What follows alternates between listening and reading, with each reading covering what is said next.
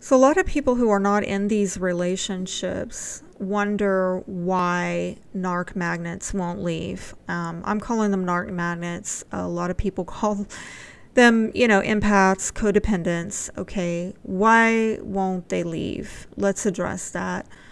Oftentimes, it's because of feeling trapped, powerless, lack of support from others, knowing very little about their finances or that of the relationships. And it goes back to those self-worth and insecurity issues that I mentioned earlier. What's gone on has been very traumatizing. Let's dive a little bit deeper into that. In terms of feeling trapped, a lot of times narc magnets can feel that their spouse is in a dominating role and they're not able to leave and support children apart from this partner. And there is some truth to it.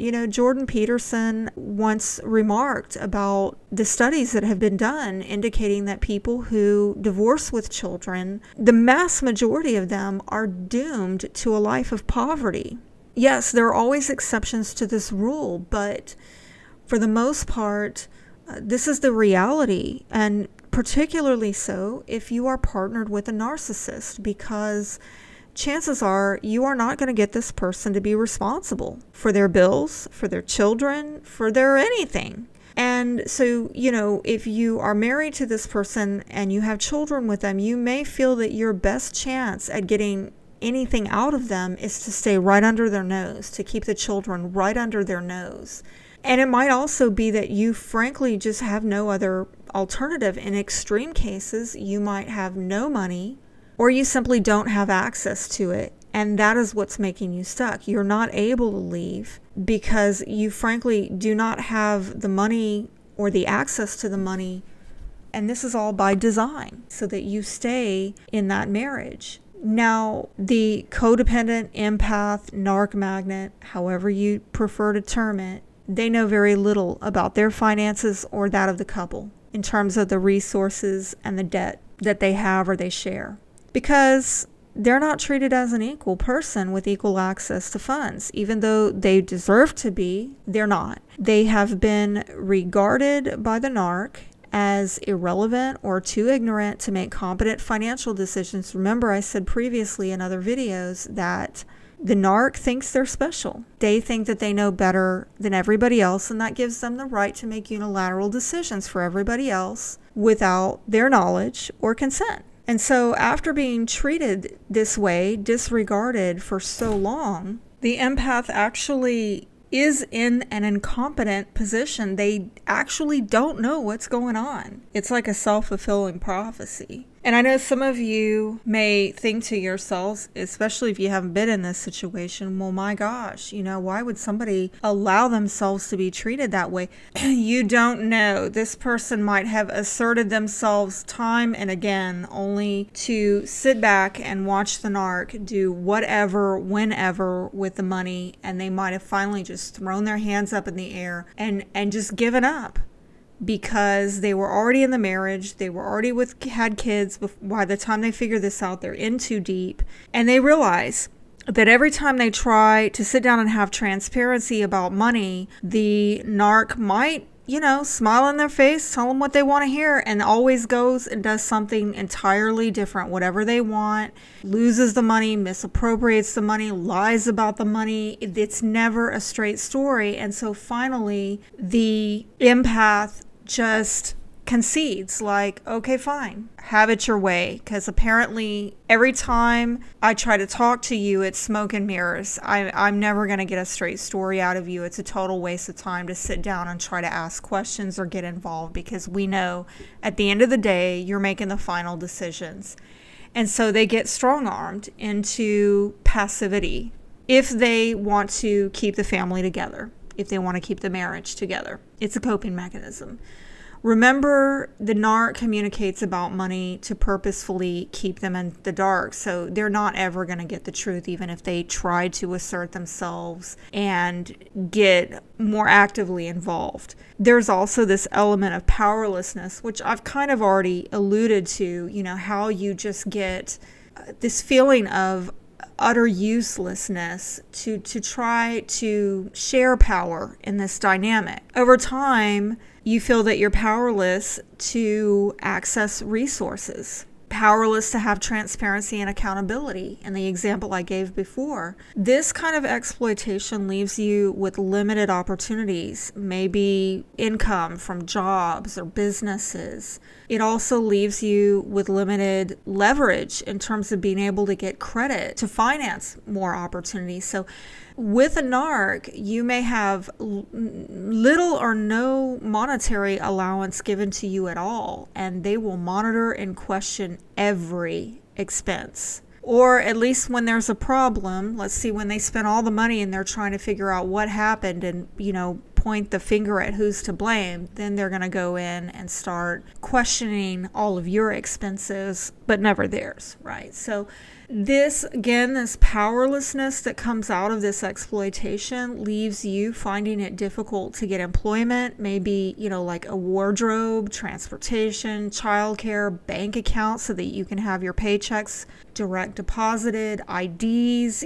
There's a whole number of things if you think about it, but if you have no bank account to deposit your paychecks because this person has trashed your bank accounts and you can't get a bank account anymore, it's a serious roadblock to getting financial independence and empowering yourself. I remember applying for a job once, very shortly after my credit was destroyed by my ex, and it was in the financial sector. And right off the bat, they said, you do understand that you'll have to pass a credit check. And it was in an interview, actually, and I was very honest with the lady, and I said, actually, I just went through a situation where somebody didn't pay me, and that caused my credit to take a hit.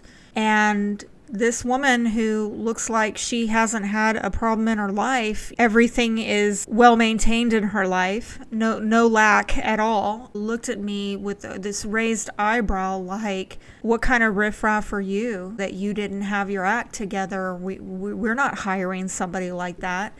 Even though I presented in every other way that was promising, that right there can block you from a job if you're trying to work in certain sectors where they do a credit check and you can't pass it. Well, I guess you don't get that job now, right? And that's what happened to me. So this is just one example of how your employment opportunities get sabotaged. Similarly, educational advancement can be sabotaged, where, every time it's time for you to take a test, they want to pick a fight. They want to start a fight and get you to get distracted and fail your test, Remember, this is somebody who does not want you empowered. I don't care what they say. They're very insecure people. They want to maintain the upper hand. They do not want you empowered to the point where if they misbehave, you can leave. Deep down, they know that their behavior is unacceptable, and the only person who would sit there and put up with it is somebody who has no other options. And they know it. They're insecure, and at some level, deep down, even if it's subconscious, they know it. The empath, the narc magnet, may also resign themselves to not being able to get agreement or truth or follow through, as I mentioned before. Therefore, they just play passive to keep the peace. They know that this person is just going to lie to them. They're never going to get the truth out of them. And that if they confront this person about it, they're going to be accused of picking fights, stirring up strife, when holding the other person accountable. They're just going to be gaslit, is all that's going to happen. The person might smile in their face, say they agree to the budget, and then they blow it. And then they lie about it. And it just becomes too much of a struggle, a predictable pattern that this is how it goes down with this person, so why bother? And you resign yourself to this powerlessness. The other issue is the lack of support from others, is a reason why oftentimes they won't leave. And unfortunately, others get very confused when this happens, very confused about who is the actual victim. Extended family gets to a point where they want nothing to do with either of you, because they associate you with continual drama. Like I said, guilt by association. Maybe the narc is acting like riffraff, and then they look at you like, well, I guess you're riffraff too, because you hang around riffraff. If you come from a family where people have their finances in order and you are always on the brink of getting evicted or having your car repoed or something of that nature, well, they start looking at you like poor white trash or fill in the blank. I hate to talk like that, but you know what I'm saying when I say it, okay? Those stereotypes, which I'm not saying I agree with. I'm just saying that's how other people think. And then you get treated like the black sheep of the family because you get put in that category. And they don't understand that, you're actually the solid person here. You're actually the one providing security and stability, and you're being exploited. But when people can't figure this out, what do? They don't invite you to family gatherings anymore. They avoid you like the plague. They talk about you when you're not around. Oh, did you hear what happened? Her car got repoed, or oh, they got evicted again, or their lights got shut off again, or, whatever, fill in the blank. And it's trash talking. People saying, oh, you don't go around them. They're going to ask you for money, or, whatever. Very humiliating stuff going on. Even if you never ask any of these people for money, they want to get away from you for fear of that, because of rumors going around in the family. And some of you might wonder, you might not even be aware that this stuff's going on in your family. Some of you are. But some of you aren't aware of it. You just know that when you show up to family gatherings, people kind of treat you different. They don't really get too deep with you. They don't get involved. When you show up, they kind of look at you apprehensively, like they know something and you don't know what they know and you can't put your finger on it. Oh, somebody's been talking about you. Remember, many narc victims, they come from dysfunctional families. That's how we track narcs, because we come from families of narcissism where it's normalized. We're used to being disregarded. We're used to being not treated as a priority.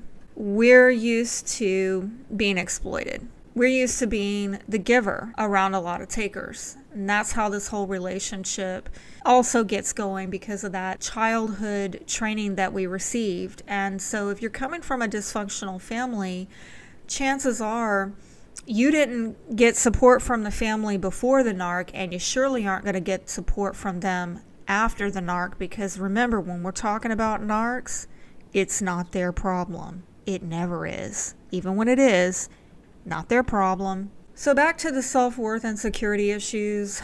These are extremely demoralizing and traumatizing. Demoralizing because it destroys your confidence and abilities. You get humiliated because you don't have enough money maybe at the grocery store. Maybe you have to borrow from family or sit in line at a food pantry or use food stamps at the checkout line, and you are seen as a charity case. Maybe you're the one who's always left having to address the landlords, the bill collectors. You're begging them not to evict you. You're begging them not to cut the lights off again.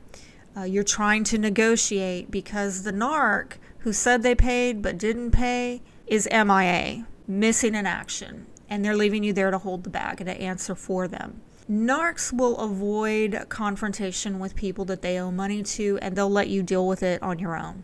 And they're not going to be shamed about it at all. And then you will appear stupid to these people because you can't give them any straight or solid answers. Why? Because the narc you're depending on makes sure that you never have them. Or whatever they say that you then say makes you out to be a liar, because see, you believe the lies. The narc told you, I'm going to get paid on Friday and I'm going to pay that bill on Friday. So you tell the landlord, oh, we're going to pay you on Friday, but then the narc doesn't get paid on Friday because they weren't even working the last week or two. And then when you don't have the money to give the landlord, then you're the liar. You see what I'm saying? This is the kind of nonsense that goes on. You believe the lies, therefore you repeat the lies. And after this financial abuse occurs, you are then gaslit. You are blamed for what you're told isn't happening. Maybe you're told things like, you're just trying to control me and start a fight, which is projection. They're projecting that. They're actually the ones who started the fight. Like, if you would have just done what you said, there wouldn't be a fight here now, would there? I mean, we had an agreement, we were all good. But then you didn't follow through. So that's actually when you started the fight. See, but they're projecting that, and they're making it out that you're the one who's picking the fight because you're calling them out on what they didn't do. Another way they can gaslight is say, well, I had to lie to you because you never support me with my goals. This is blame shifting.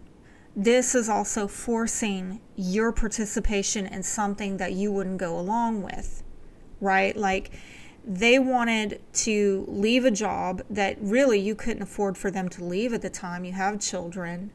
Maybe at some level they talked about it. They felt they were feeling you out, how you stood on the issue, and you told them, look, I don't think now's a good time for you to leave this job or to start a new business. I just don't feel secure at this time. What do? They leave it anyway. They quit the job. They don't tell you about it. And then when you can't pay your bills because there's no income, well, now all of a sudden your hand is forced to support their new little business that they wanted to start to begin with, that you told them you didn't want to do. And why? Because it's your only source of survival. They quit the job that you asked them not to. They can't go back. So now you're left with only one source of income, which is to get on board with their plan that they had from the beginning, which was to start a new business that none of you can afford.